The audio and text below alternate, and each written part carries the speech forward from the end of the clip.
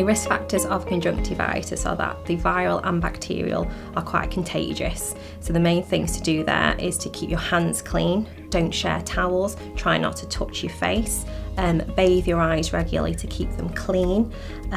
Also, you can use for bacterial conjunctivitis a drop called chloramphenicol. That's available as a pharmacy-only medicine over the counter for adults and children over 2 years of age, and that's antibacterial, so it will clear the infection there for you. It's available in drops and ointment. Your viral is a little bit more tricky. It's usually self-limiting within 2 weeks.